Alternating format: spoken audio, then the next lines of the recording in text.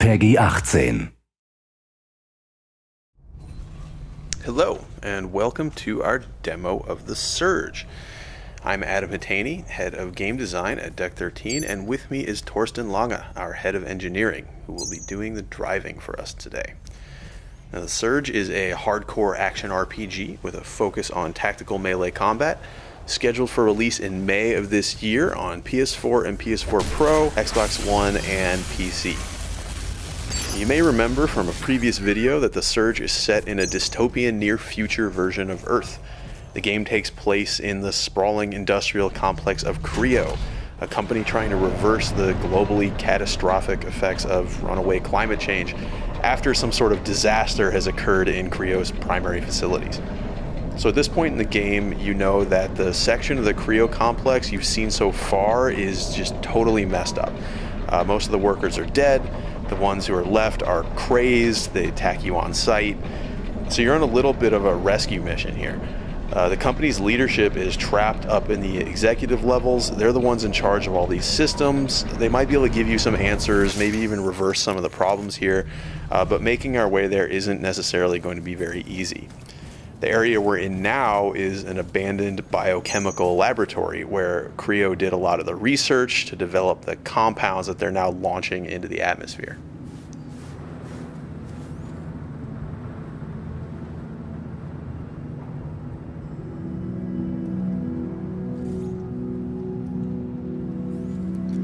So combat in The Surge doesn't use light and heavy attacks, but rather horizontal and vertical attacks. And the reason for that is because we can target specific body parts of our enemies. You can see Torsten here, he's targeting an unarmored body part. That's going to make him do more damage. He's more likely to stagger his opponent, but you can see when he hit an armored part with that last attack, it actually didn't stagger very much and walked through the attack. When you build up enough combat energy, you can do what you just saw him do there. You can perform a finishing sequence which chops off the limb, letting you take their armor. You learn the schematics, which means you'll be able to go craft that very same armor for yourself back at an op station. You can also take their weapons, use them right away, but since they're not upgraded yet, they won't be necessarily as good, but you can still try them out right away and then decide whether you want to upgrade. And here we have some sort of security unit hunter tracker guy trying to apprehend us. That's not cool. I'm not going to let him do that. So something we really wanted to do with this demo was show off some of the narrative elements of the game. In The Surge, you'll be able to find and interact with a number of NPCs, some of whom you'll be able to help, others will be able to help you, but in either case, you'll be able to speak with them to find out more about what's going on here at Creo. Come on over. No need to be shy. I see you're a man of integrity and initiative, and I have a small request to make. Let's see what she has to say. All right. Now listen. I'm sure you're smart enough to realize this area's under lockdown, quarantine, or whatever goddamn excuse they're using to get at me. I need to get out. We have to break this lockdown, and by we, I mean you. Care to tell me who you are? My name is Dr. Chavez. Melissa. Maybe you've heard of me. And no, I'm not lost. I work here. I think that's enough small talk. Now how about getting me out of here? Good plan. It'd be nice if there were more specifics. I'll put this as simply as possible. Enter the largest of the greenhouses. Look for the main console. It's connected to all the systems in this sector. I'm sure you can figure out the rest. Ask nicely and we have a deal. If I hadn't asked you nicely, you'd have known. Let me think about it. Don't take too long. There's a bigger picture that you're not seeing. Okay, so this Dr. Chavez, she needs us to end the lockdown in this area. But all the greenhouses are affected, so I guess we need to go back underground to find another way. We're going to try out another weapon. This is the weapon we cut off the first gentleman that we encountered upstairs, the ground level. See how this guy performs.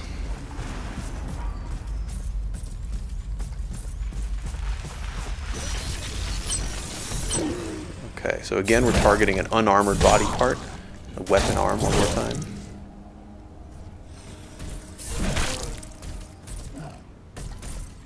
So you can see this plays much more differently from the staff. It's hard, it has big combos, but it's quite a bit slower. It also has different finishing move sequences. All the different weapons have different finishing sequences. So you'll have to try them out, see which ones have the movesets you like the best, which ones are coolest to you personally, fit your style. All right, we're going to try out the Klinge Power Grip as well. It's a mounted weapon. Please notice, decontamination has been initiated. Hazard response squads have been deployed. For your own safety, avoid the following sectors: laboratories and the greenhouse facility.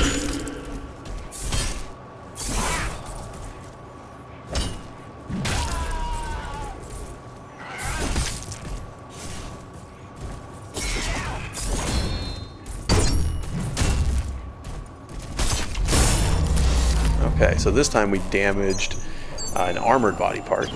We got the weapon, and then we also got the wrecked gear for that particular piece of the body, the arm gear, Rhino arm gear. So we'll be able to craft that later. And we also picked up an implant. Implants are really important in the Surge.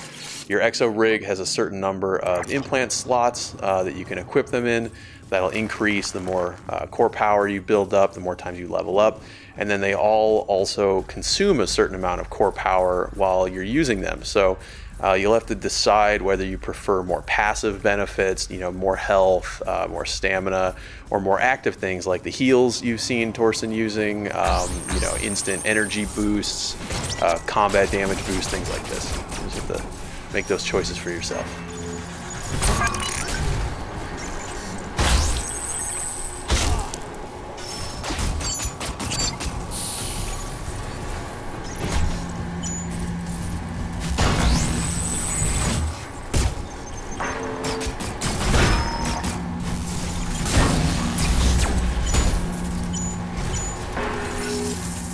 Okay, so Torsten just popped out a drone of his own to fight back against one of these drones shooting at him. Now, we mentioned before that we would have a ranged combat system, and that's exactly what this is. So your drone, it can be equipped with a number of different ability modules, things that let it do different stuff. In this case, he's used a flamethrower to blast these drones out of the sky. And you really want to keep a lookout for these things. They're really interesting. They let you mix up your gameplay, sometimes reach enemies who are a little bit higher than you can strike, things like this. Okay, this elevator's out of order. I guess we need to find somewhere to power it.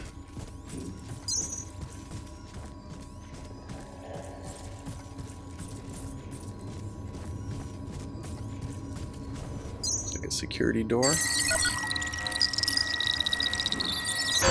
Okay, so we don't have access to go through secure areas yet. We have to get that later and then come back and see what's behind there. It's something that I mentioned in our last video, actually, about the Metroidvanian level design elements that we try to use as much as we can. There's a lot of areas that you'll come across that you won't be able to access the first time that you find them, but when you get the capabilities to access them later, we want you to be compelled to come back and you know, explore those areas. So later, when you have a security-equipped rig that can pass these authorization checks, then you can come back to this area and see what's behind that locked door. Similarly, with the chest you saw him try to use there, it has a core power level of 80 required to overcharge, which means that, you know, you're not enough to do it probably the first time you come through this level. But later, when you're higher level, you can come back and open that thing and maybe get something nice inside.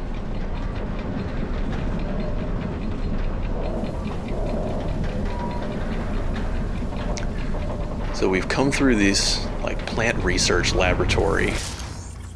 Looks a little secretive.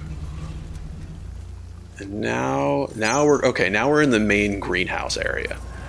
So you remember Chavez mentioned we had to enter the largest greenhouse and then find a console. So we must be getting pretty close. Oh, hello, friend. That must have been hiding back there.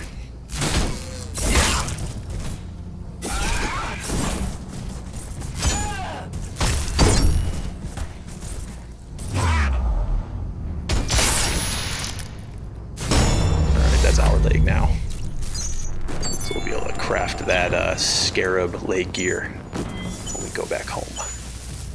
See Torsten cycling through some of these drone implants.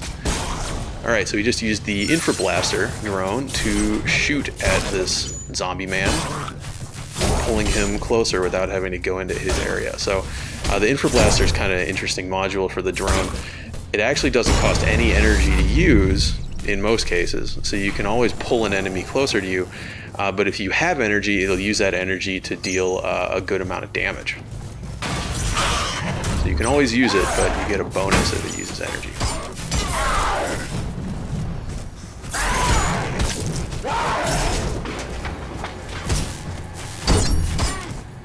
Yeah, so this definitely looks like the main greenhouse area. It has some sort of like growing room set up. A bunch of plants under these lights. Some derelict workers who are not of sound mind anymore, who are defending this place against you.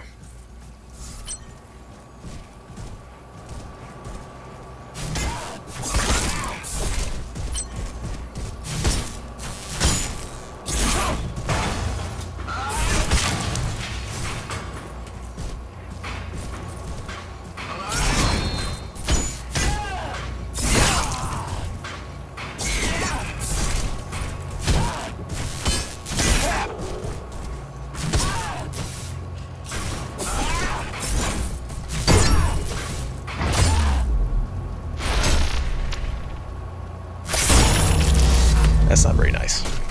Not a nice thing to do.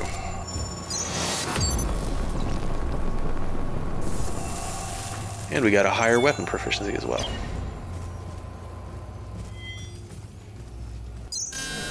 Okay, so we found the main console. Deactivated. Reinitiating systems. Looks like we've deactivated the lockdown. Access restrictions for this sector have been revoked. Please go back outside and we can swing around and see what else Chavez has to tell us. Oh, but we have some new friends out here. This must be the hazard response squad that was mentioned in that announcement while we were underground. But they appear to consider us contaminated and in need of cleansing by fire, I suppose. You got to be careful with these guys. The guys who shoot the gas canisters aren't all that dangerous by themselves. Their gas canisters will deal damage while you're in the radius, but with the fire guys, they're quite dangerous. So the gas there is flammable, and it'll explode if a flamethrower touches it. And so the way to deal with this, as you can see, is to split them apart a little bit. So Torsten is using the concussive module on his drone to knock these guys away from each other, give himself a little room to work. The explosions will hurt the enemies as well, but you can see they're kind of equipped to handle this sort of thing, so it would hurt you a lot more. These guys have a weakness, it looks like. Boom!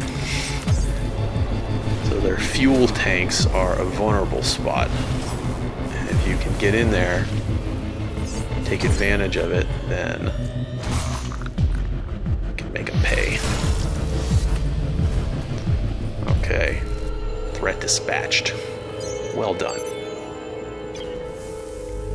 So, that's The Surge.